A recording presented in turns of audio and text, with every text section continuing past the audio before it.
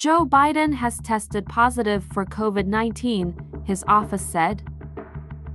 Biden, 79, has very mild symptoms and is taking Paxlovid, Press Secretary Karine Jean-Pierre says. Biden is experiencing a dry cough, runny nose and fatigue, according to White House COVID-19 response coordinator Dr. Ashish Jha.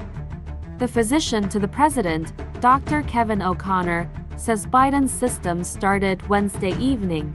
The president went to bed feeling fine but didn't sleep well and subsequently tested positive in the morning. Jean-Pierre says an update will be provided every day as Biden continues to carry out the full duties of the office while in isolation at the White House.